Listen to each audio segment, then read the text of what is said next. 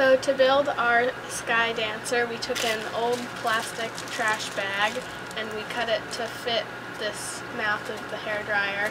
And then we taped some arms and hair onto it so it would fly around while it's floating and be off balance.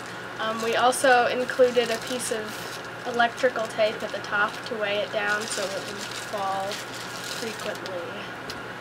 We removed the heating component of the hairdryer and installed a switch so it would be more easily operable. The heating component was removed so that we wouldn't melt the plastic bag.